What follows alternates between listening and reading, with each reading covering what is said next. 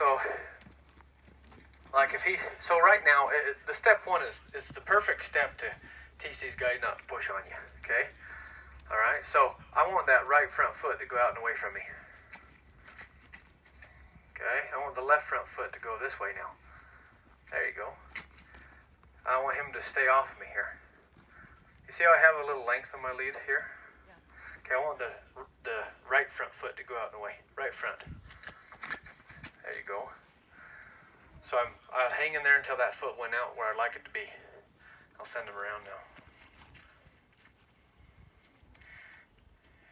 And I don't want him to pull on me. So I'm not gonna try to pull him one way or another. I'm gonna try to do this on loose rein here. If he pulls on me, that's his problem. See? But he moved those shoulders a lot better that time. But he could do better yet. Alright, I'll say come on in here a second. There you go. Let's go this way. I want that right front. Good. There you go. So, and then when I would just hang out with him, I'll show you here in a second. If I was just standing with him, I'll show you what I kind of do. Now, it's easier for me. And it has nothing to do with my experience or anything at all. It's just simply I set the standard right off. He doesn't know me. I just said I move your feet. He says, okay, I know where I stand in this herd. But you guys already have your herd, okay? And he moves you. He's your leader. He's your herd leader. So you're saying there's change in the hierarchy, and he's saying BS. And you say, well, no, I move your feet. And he's saying, yeah, right. so you're going to have to change that. See, like if I was hanging out with this donkey like this is about where I'd like to be. Not like this. Just like I've been saying with my mule. A little bit of length here. And see how he has a loose rein? He can relax. I'm not bugging him, and he's not bugging me. But if he was to come in, and if he was to want to try to move a little bit, like right there, even though he's itching, he brought that shoulder closer than I would like it. And see how I moved his feet? See? I say, even though you had a little itch, you kind of leaned into my space. And he's like, hey, you're a jerk. No, I'm not. Just don't lean on me. That's all it is. I'm just setting a standard. All right. I'll say, all right, let's go. Let's go here to my right. I give him a good deal. Oh, he thought about it. There you go. Keep going. Sorry, go ahead. I'm trying to babysit Riata. He says, I want to go clear out here. I said, no, stay in here. So before he finds the end of that lead rope, I'm going to help him know where those boundaries are. So I don't wait for him to get clear out there. Pull on me. Let's go this way. Good. There you go. Keep going. I'll just hold the rein right where he left it.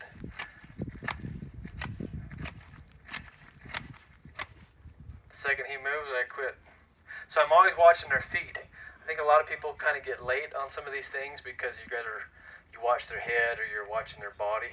I'm watching the whole mule, the whole donkey, but particularly their feet.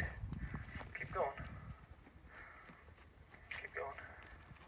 And before he would quit, I'd get him to go. So before he faded on me all the way, and don't lean on me there. So I'm just trying to stay in the same circle I'm making. It'll be a little bit of a challenge because he wants to pull some. And I might say, let's untrack the hindquarters here. I don't let him pull on me. So he felt a little heavy there, so I'll just bump on that lead. There you go. That's a little better. There. Let's go back to a circle. And he could hold his front feet a little bit more still and pack some more weight on those front feet. I'll stop. He about missed a stop. Let's go back this way, big guy. There you go. Let's stop right there. Let's stop. There you go. Okay, now you can come on in here, step here. There you go. Come in one more step. There you go. One more. There you go. Let's go this way. So if they get a little sticky like this, I'll just do one step at a time. Release every step. Ask for a little more. Release every step. Good. I come in here and say, no hard feelings. There's no hard feelings. I just move your feet. Okay? That's all. He says, all right. So you just kind of have to set the standard. But it's going to be harder for you than it was for me, Emily, because you guys have already set your little standards.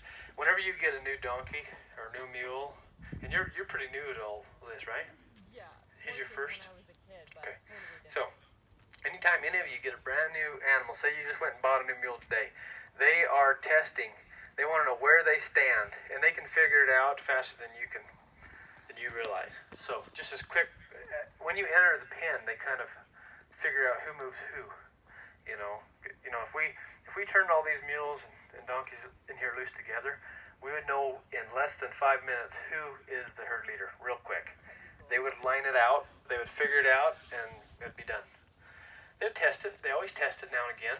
You know, one of my favorite jokes I always tell is, you know, these donkeys, and the same thing with the mules and the horses, you know, in their herd hierarchy, you know, what happens to the herd leader when that herd leader, he or she gets old and kind of slows down? What happens to that herd leader?